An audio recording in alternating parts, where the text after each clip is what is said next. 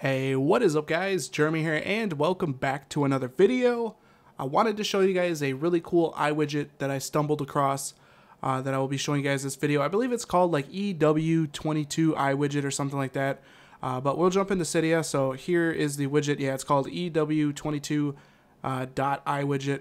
So in order to get this iWidget, you will have to add a source to the sources in your Cydia. So I'll leave the source down in the description so you guys can easily copy and paste it into the sources within your Cydia. Make sure you go ahead and add it, refresh your sources, and then go ahead and search for EW22.iWidget. Now, this source is really good for finding widgets for your device. This is just one of them, but there's a bunch that you can find with this source. That's why I wanted to share it with you guys. So go ahead and search for EW22.iWidget, click on install, and you're ready to go.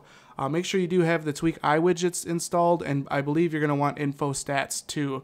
You're going to want those two tweaks. If you guys don't know how to use iWidgets, I'll put a card up on screen of my tutorial on how to use iWidgets. So we're going to go ahead and click on a blank spot on our Springboard, and I'm going to go ahead and select on the EW22 widget, click on add, and then I will move it up here so you guys can get a better look at it, position it a little bit better. That seems pretty good right there. I want it a little bit more centered.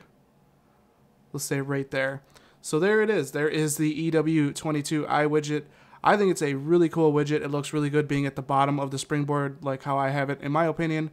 You got your time on it. As you guys can see, it is Thursday, the 20th of September. It's partly cloudy out, 80% humidity. I believe that's what that is.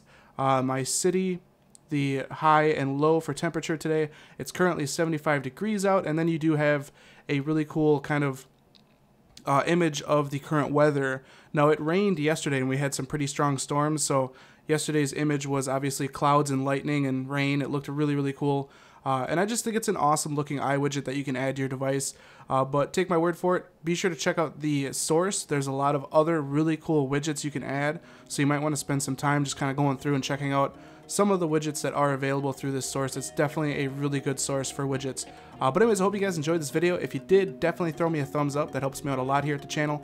And if you guys want to see more videos like this in the future, don't forget to click that subscribe button. This has been Jeremy, and I will catch you guys in the next one. Later.